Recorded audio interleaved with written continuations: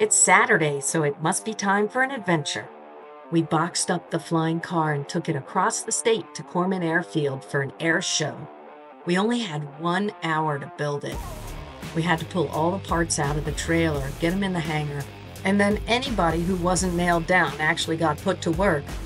The process is actually pretty easy. You've got 2 wings, you've got a fuselage, and you basically have to bolt them all together. The end result is a flying car. At the end of each wing, you have something called a winglet. The winglets have to be bolted in a star pattern. You don't want to over-tighten any of the screws. The black fly is actually amphibious, and that means it can land on water.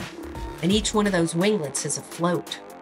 Once it's constructed, we put it on a cart and wheel it out of the hangar. Then we have to do pre-flight.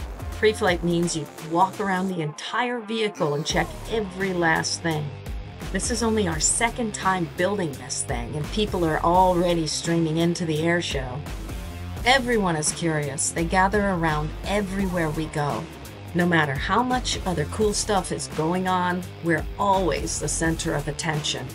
People have an endless stream of questions. I mean, think about it.